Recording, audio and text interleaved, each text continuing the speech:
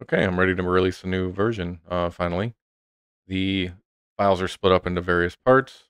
The first one is the FUBAR Doom 64 v1, which is the main files, all the maps, all the levels, a lot of the scripting, a lot of the decorate files, etc. This is the main one if you want to just play the levels.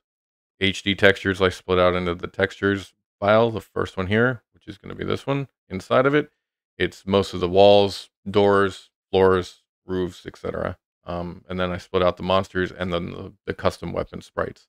If you like or don't like, you can load them as appropriate.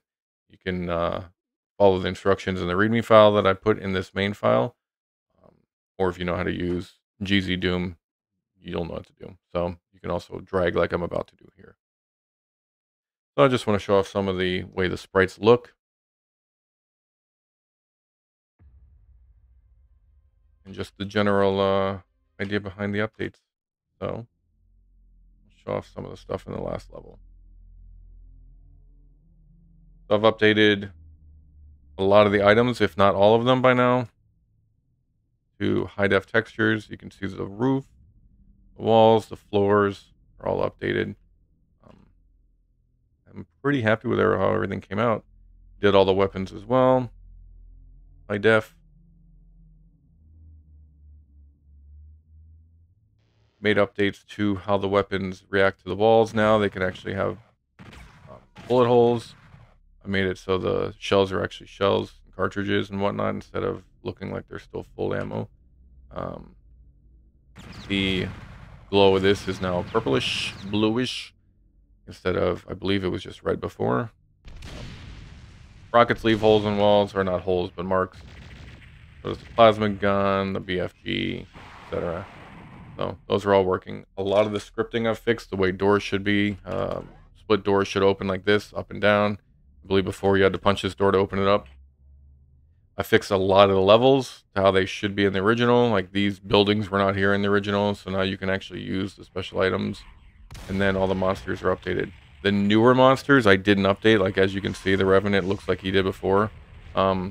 I kind of want to use some of the newer ones that people have put out there and make sure that they don't mind and then upgrade them to the high def.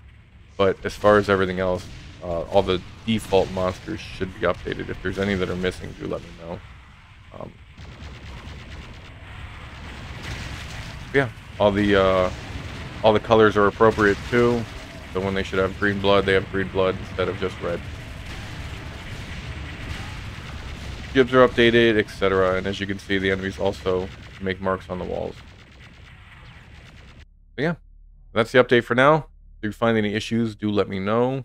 I've made tweaks that I like and tried to be a little more faithful to how the original Doom 64 was, with some modernization. Obviously, with the ability to jump, I had to tweak some stuff so you couldn't just jump through windows or ledges or whatever that in the original you couldn't jump at all.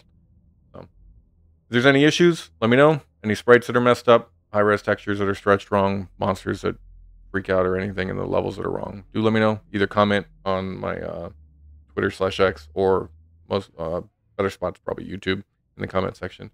Hope you enjoy, and hopefully I'll get some more updates out in the near future. Talk to you later. Bye.